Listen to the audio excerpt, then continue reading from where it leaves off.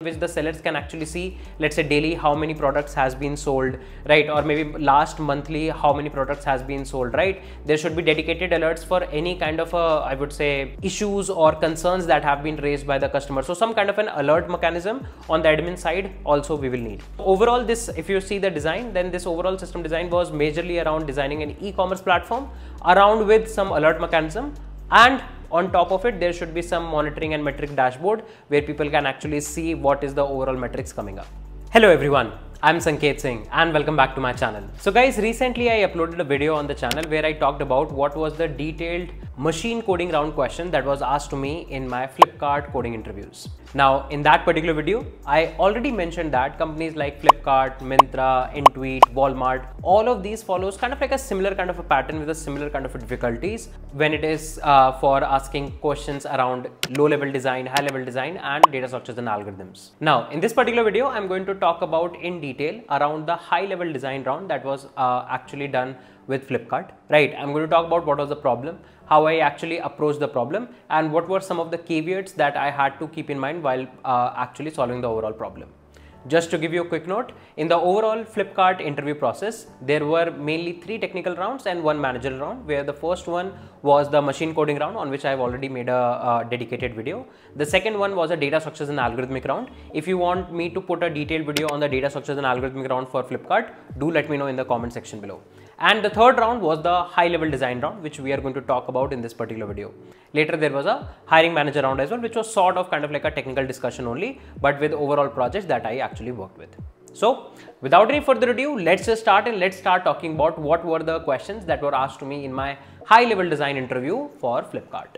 So before moving forward, I would like to discuss about a brand new offering that we have at Algocamp. So if you are somebody who already knows software development and are very much intrigued by the crazy amount of stuff that you can actually develop using the knowledge of your software development, then this is going to be something interesting for you. So if you're somebody who loves to take deeper dive into everything and wants to understand that how exactly scalable systems are developed, not just on the high level part, but on the low level coding implementation part as well, then we have actually launched our brand new system design course, which includes both the low-level design aspect and the high-level design aspect of the scalable systems.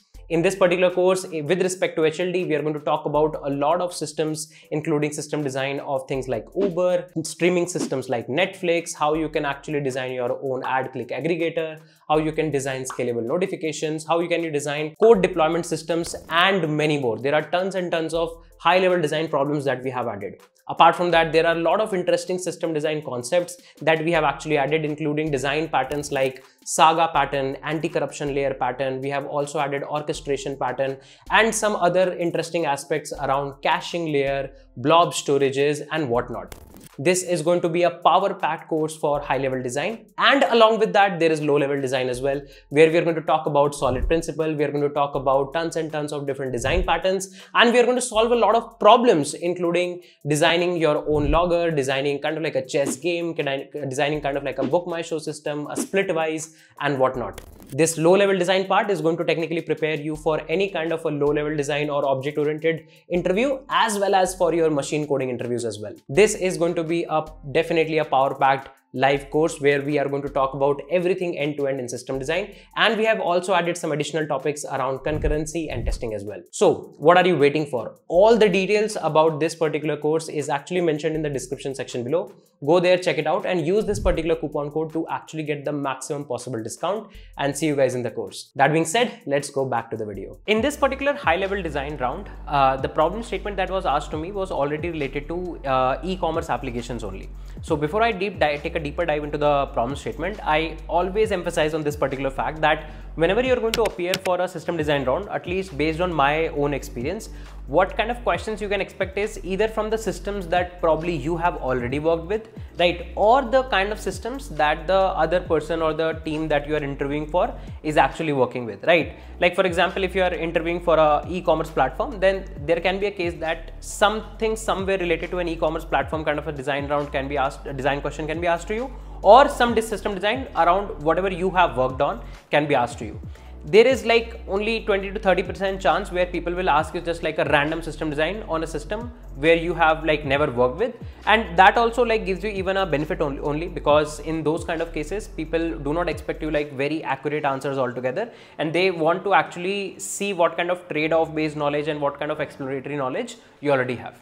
Now coming back to the question that I was asked in this particular interview was, the team that I was introing for was actually making a bit of a search functionality but on the grocery end, that was the Flipkart for grocery part, right? And they were also managing the inventory side of things as well, right? So there were two basic verticals that this team was mainly handling, right? So the question that was asked to me was also somewhere around it only, that okay, let's say if you have to kind of like make an admin side of this particular inventory system where the admins can actually search for different products, actually see what are the products are present in the inventory, right? What are the products that are going to be, let's say, out soon, set up some alert mechanisms and so on. So like the overall problem statement was like very broad, that okay, you have to prepare an inventory system but for the sellers or the admin side where the sellers can actually search for products and have a look and around all the status that they have around the products as well, right? So this was the overall problem statement that was given to me, and it was up to me that I do the main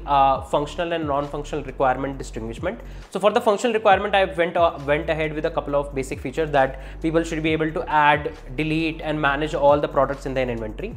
There should be some kind of an alert that can be set up in place, maybe let's say a daily alert or a weekly alert or a monthly alert based on whatever is the custom requirement, based on which the sellers can actually see, let's say daily how many products has been sold, right? Or maybe last monthly how many products has been sold, right? There should be dedicated alerts for any kind of I would say issues or concerns that have been raised by the customer. So some kind of an alert mechanism on the admin side also we will need.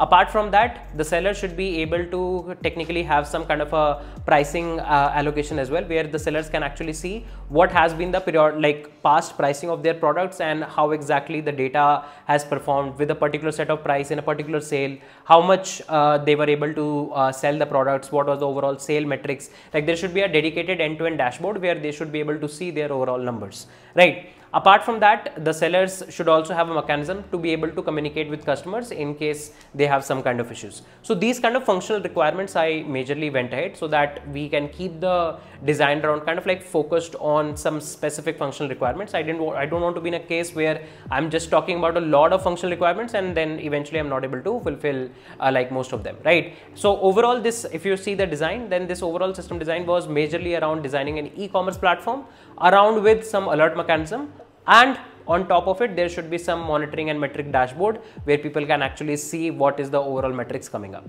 right? So this was the functional requirements that I actually proposed. In terms of non-functional requirements, the consistency of the system was expected to be, let's say, on the higher side, right? The availability was also expected on the higher side because we don't want to be in a situation where the sellers are not able to, let's say, upload the products or add their products or add their inventories or update their inventories altogether. And the consistency also needs to be very high because in case, let's say, there were 10 products in the inventory and 2 users have, let's say, bought 7 of them. So the final count, that is the remaining 3, should be technically present. So we were not able to, like, we don't want any compromise on the consistency of the system as well as the availability of the system, right? So these were the kind of like the basic non-functional requirements.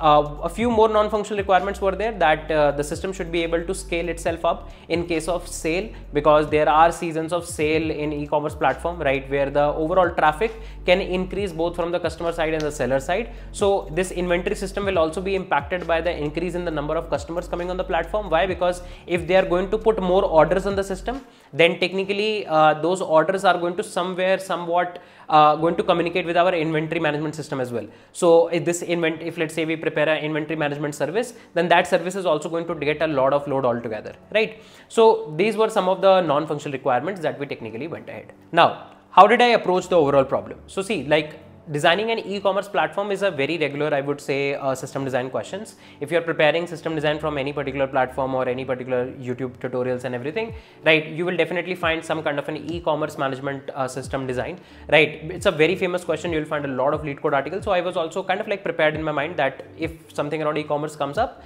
we should be able to technically handle that, right? So I approach the problem in a very similar way that how I approach most of my system design questions, that after the functional and the non-functional requirement part, I do some some estimation analysis around the number of, let's say, the QPS that we are looking at, the storage analysis that we are looking at, and post that I at least propose a basic system design. Now, considering the fact that this inventory management system can also have to scale up according to the, I would say, increase in number of customer orders, right? So of course a horizontally scaled system would definitely work here.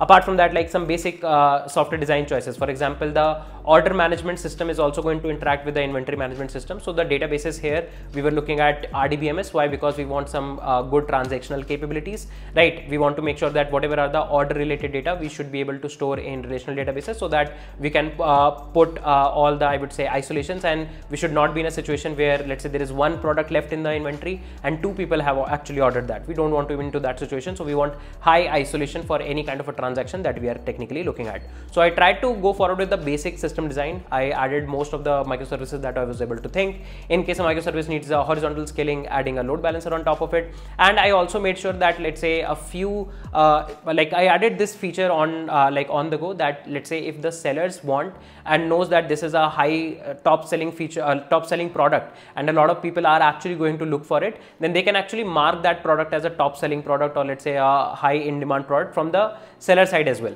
Why? Because of course, as Flipkart's own system will be having some data that, okay, these products are very high demand, for example, something like iPhone, but there can be a case that there are few products that are being newly launched and the sellers note that this is high demand, but we are launching it for the very first time on Flipkart, so there will be a lot of traffic here.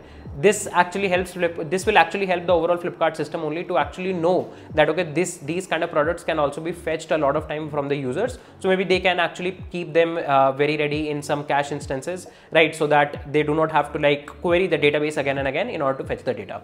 Apart from that, we can also, like, just as I mentioned, that if we know that there are some products like iPhone, we can also keep their data in the cache systems already ready, so that we do not have to like query the database again and again for them, right? So basic system design I actually moved forward with, like the basic database setup, all the microservice setup, horizontal scale setup, and so on, right? Once the basic system design was done and the interviewer was also like kind of like good agreed to the overall system design, then we started taking deeper dive into individual problems, like how will we set up alert mechanisms, right? So this alerting kind of a system will need some kind of a queuing mechanism as well, right? So we were having kind of like Kafka messaging system, so that we can have individual topics set up in place, where people can actually add like where people can actually get their alerts, and we can actually process all of the alerts that are coming, let's say per day or let's say per month separately, and then individually, let's say, shoot up an email, or maybe they can have a dedicated dashboard where they can see all of the alerts and everything that are coming up, right? Let's say